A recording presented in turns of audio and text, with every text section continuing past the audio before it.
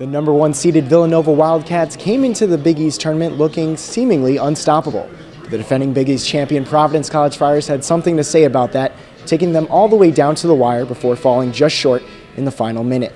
Despite the loss, Coach Cooley says there's plenty of positives to be taken away from this one. To me, it wasn't so much about Villanova today. It was about what Providence was able to do. You know, I mean, we've played them twice, and we made a couple of adjustments, what I think was big time, so I credit our staff and our preparation.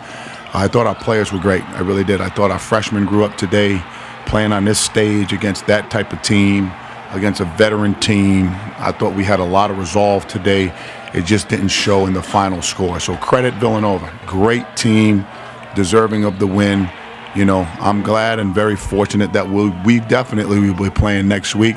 And I don't think many teams around the country want to play Providence right now. I'm glad we're playing as well as we are right now.